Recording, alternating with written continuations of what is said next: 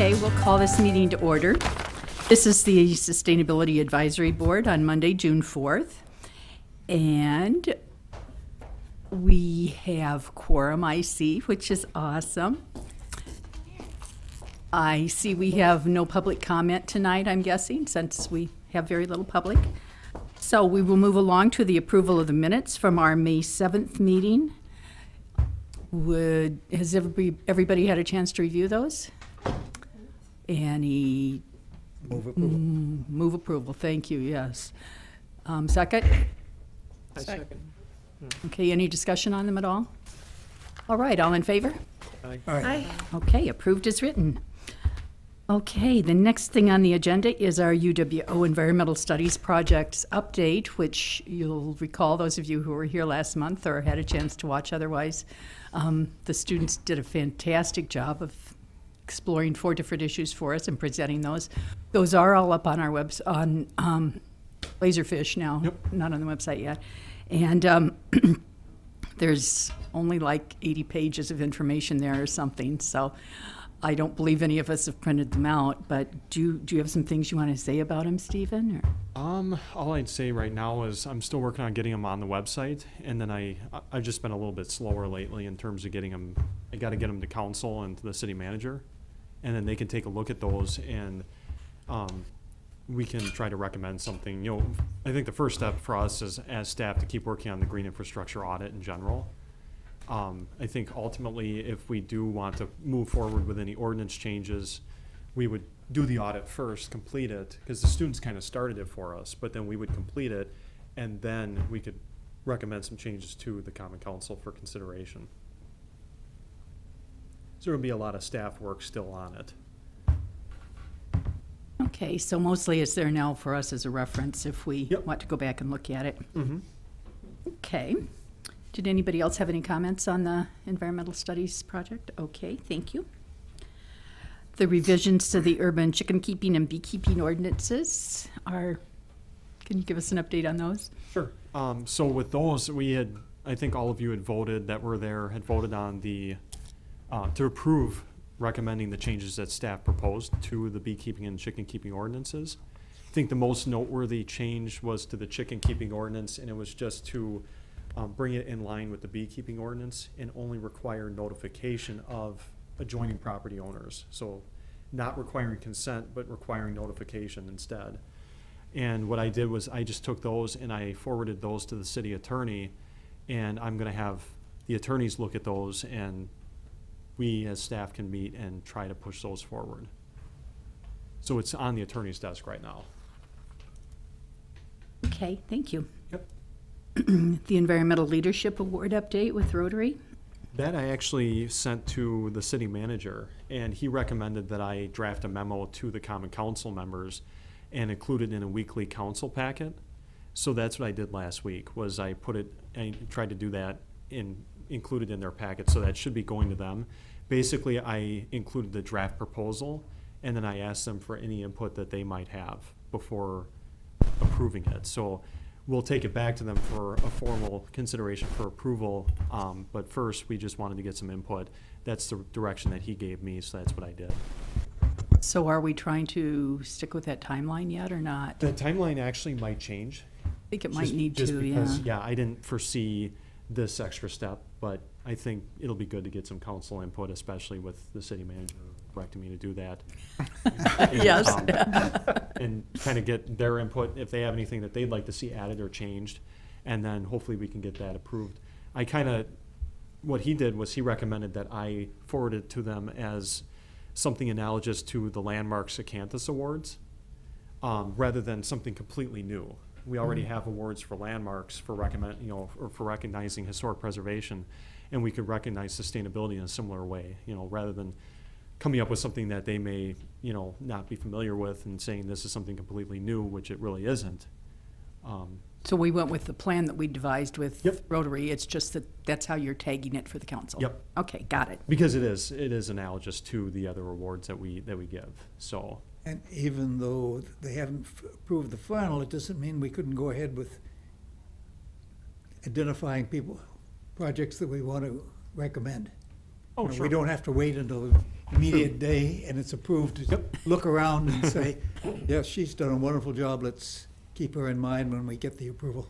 Exactly. The committee could go ahead and make recommendations Sure. among themselves. We just can't be Right. public about it yet. All right. Got it. Yep. Okay, anything else on that? Okay, terrace tree proposal update? That I actually sent to Alan and Darren.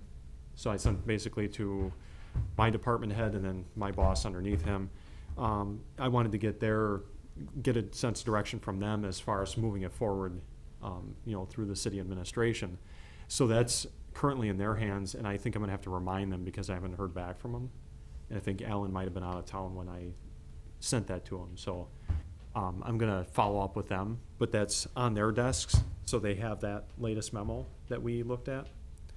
So that's another thing that's in progress, just have to keep on it. Okay. I have noticed people have an annoying habit of going on vacation and stuff this time of year, so. Yep, there's Yep. a lot of that, so. Actually, I bet Robert has an update on the farmer's market. Yeah, it was grand good fun. It'd be nice if more people would help, but hey, Margie showed up and we had cookies and string cheese, or cheese curds. There are food incentives that happen when you're at the farmer's market, yes. Yes. We did have a number of people stop by because Robert has this wonderful device that creates swirled peas from solar energy. So if only everybody would use solar energy, we could all have whirled peas. And so that gets a lot of looks from kids and dads and pretty much everybody. So It gets people to stop and walk, yes, exactly. And then we explain who we are and why we're there. and we got them booked. Sort of, kind of. But yes, we have 3 more dates, 2 more Yep, dates coming 3 up. more, I think. So if anybody would like to, do you want to give us what those dates are? So July 14th is the next one. And I think I have Pat and Vic mentioned, or written Excellent. down as volunteers for that, so that'll be good. August 11th, I have Vic as tentative. And then September 8th, we're still looking for volunteers for that. Okay. I'm on all of them. Okay, so I can just Yeah. put you down, Robert. Oh, yeah. Okay, great. Just tell me, for the farmer's market, there's a box you pick up or something? Well, actually, Robert will probably bring it. Oh, you'll Yeah. be there on He's got those it. days? Yep, he's got it, Okay, yep. so I just have to show up, or I don't need to bring anything? Yeah, just Yep. show up and Okay. I can go get veggies and things. Bring Oh, a, okay. bring a chair and a hat and some Oh. sunscreen or something, though, I would Right, okay, suggest. so bring a chair and whatever else I need to sit out. And we're pretty much right in front of, well, we're, We're right next to it's- the Amish cookie lady. Oh, yeah. and right next to the Mexican place, so it's So- kind of perfect. It's on Church Avenue, Oh, it's and on it's Church, close to okay. Division, so. Okay. It smells very good in our location this year, let's just say that. Okay. Did somebody sponsor the recycling? I was really sick before, I had pneumonia, Oh. so I kind We of, haven't pursued that yet, Oh. but but it is on my notes, and I'm gonna see what I can do for the next one.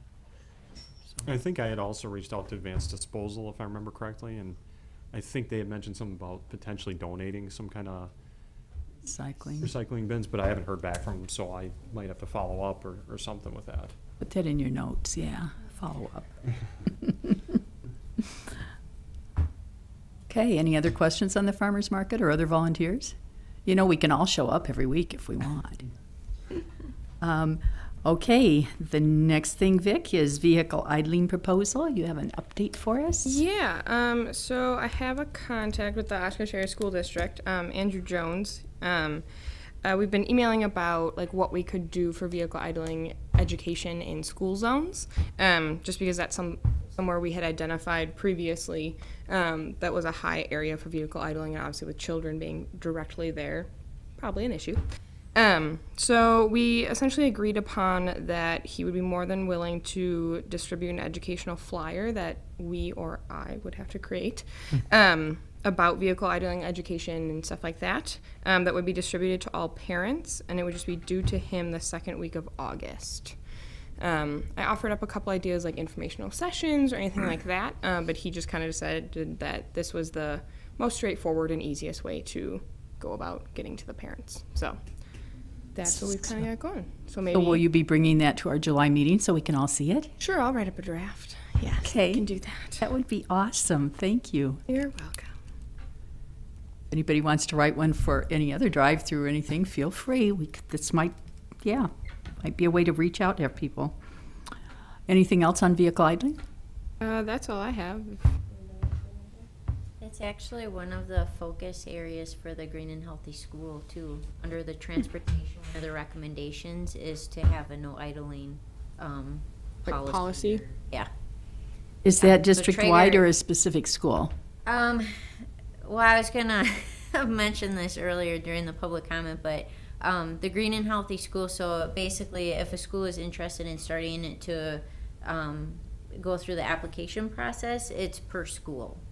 So like right now, I'm helping Traeger get through the application process, and there's different focus areas that either it's recycling more, reducing waste, like different. The transportation is one of them. Community involvement, and then like energy usage, different stuff like that. So there's a lot of really neat focus areas, and then you basically like step through the program, and once you get through the very last thing, you can actually get national recognition. So it's kind of just like a stamp of approval. And everything that I read, once you get the national recognition, you can apply for different grants. I'm not really sure what you can get from that. It's not very detailed. Money. But right, but I don't know like what, like, are they talking $50 or $1,000 or you know what I mean? Right. But yeah, so we're Traeger's gonna start going down this path. Smith has done this already. Is this Yeah. Traeger Elementary, middle, or both? The elementary side. Yep. I'm sure once my kids are on the middle side, it'll probably happen there. I have a feeling it will. Yeah. Oh, super. Okay. Is there other info that you should be sharing with us that I didn't give you the chance to do earlier? No, there's just, I mean, the guide is really neat. They give a lot of opportunity and a lot of suggestions on things that you can do to step through the process. And Traeger's done a lot already. And with Growing Oshkosh, helping with the gardens, I mean, that's one of the focus areas too. So, yeah, it's Do you know if the school district website has information on the Green and Healthy School program? It's not actually even on the school district. It's through the DNR, I think, is the actual host of this program. Okay. You said Smith School though has completed this, or is Yeah, the Green and Healthy they School? went through. Yep, they went through the application process. I don't know what tier they're at, but Sure. every 3 years you have to redo your application. Sure, for consistency and. Yeah. But the woman that got Smith involved in it, she's not at the school anymore. So I don't know that they're still Sure. going through the process. I mean, they did their changes and they continue with it. They just don't go through the Green and Healthy School. Yeah, it's through the DNR, Wisconsin Department of Natural Resources. Okay. Kind of heads it up. I did send Steven the guide. I mean, it's like a 80 page guide. That's something I could probably post on the Laserfish or on the website. Yeah, that'd be Yeah. good. Then It'd we could probably- take a look at it. Probably be a least little email large it to to- email, but yeah, Yeah, I'll don't see. do that. Yeah. It's, Yeah. it's big. Yeah, posting is good. Yep. We like that. Yeah. Okay, anything else on that subject? Okay, moving on then. Menominee Shoreland Restoration update, Michelle. Yeah. Yeah. So, Memorial Day weekend on that Saturday, we had a great event where Target came out and helped us out with Volunteer Day, thanks to Vic. She told Target about that opportunity, and so we had a total of 7 Target employees and myself were out there, and we got done in record time. They're awesome. They're very efficient, good working crew, and we all had a good time. Like I said, we got done in record time. So what we had done that day was laid down cardboard all along the shoreland trail that we have, and then we laid wood chips, and we even got to put fresh wood chips going up to the memorial trees that we have out in that area. So we got a lot done that day. So that's great, so people can go and enjoy that trail now, and hopefully we'll have less maintenance we need to do with weed pulling this year with that extra step that we were able to get done. So I'm pretty excited about that. We were going to do our trimming on June 2nd, this past Saturday, but things just weren't tall enough yet, which is weird to say, and I really want to knock on wood right now. But we have, I think everybody knows, we have a late growing season this year just due to the weather that we've had. So we decided to push that back until Wednesday, June 13th, which is our next work day. We were going to do some work on the pump house site, but we pushed that back a little bit as well, just so that we can do the trimming on that day. So if anybody wants to come out, we'll be at the Millers Bay Restoration Site at 3:30 p.m. on that Wednesday, June 13th. Wednesday, June 13th, you said? Yep. So we're just going to do an overall site trimming. And you're starting when? 3:30, And how late do you plan to run? 5:30. Just a couple hours. Okay, excellent. Yep. Just in case anybody wants to come out, we want to be sure they know where and when. Yes, exactly. And if you don't know where that is, Google does pull up Millers Bay Restoration Site, but it is off of Oak Trail, and Which is off of Menominee Drive. which is off of Menominee Drive. Oak Trail is very small, little. It's basically just a little curve that goes in towards the lake, so that you can just drive along that little stretch there. So.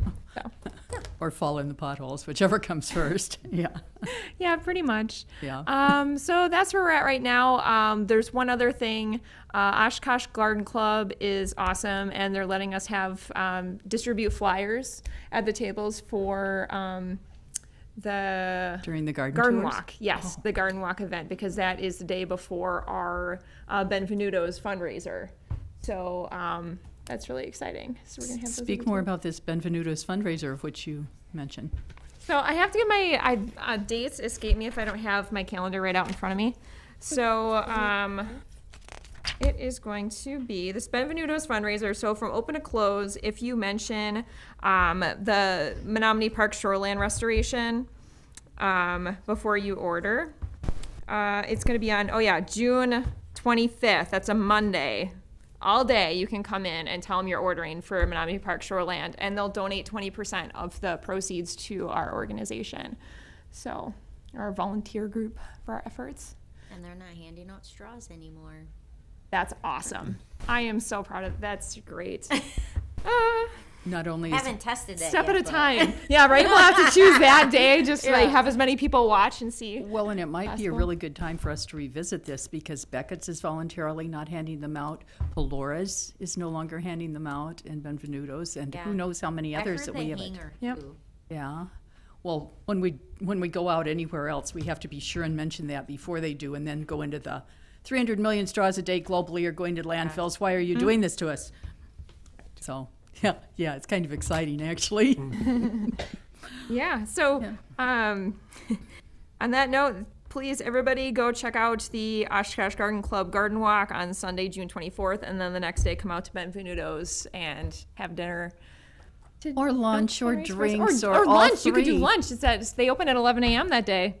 You could sit there from 11 until midnight if you Yeah, want. yeah. It'll be a fun day. I'll be out there. Maybe not the whole day, but yeah, that's where we're sitting right now. All right.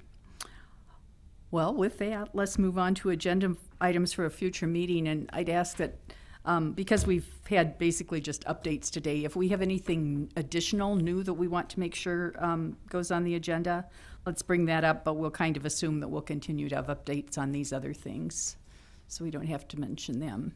Do we want to workshop the proposal I bring next time or not?